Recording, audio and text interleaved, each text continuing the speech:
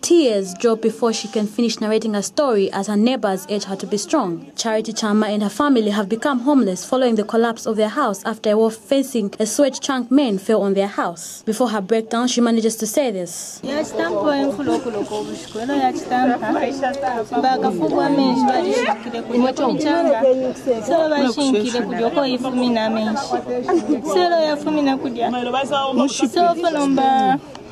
Friends and neighbors, some who can't help but also shed tears, feel it is a fault of Kafu Water and Storage Company because it is their works that blocked the truck's main water outlet, which in turn led to the collapse of the fence.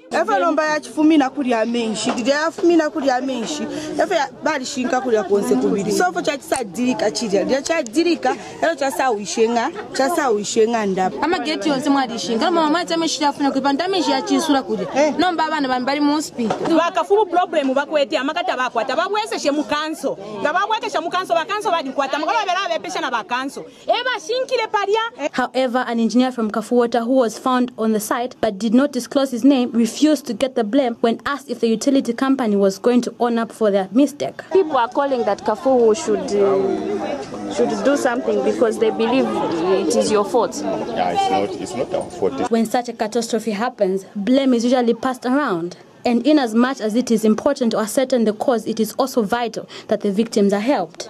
Tandiwe Moyo, Muvi TV News, Ndola.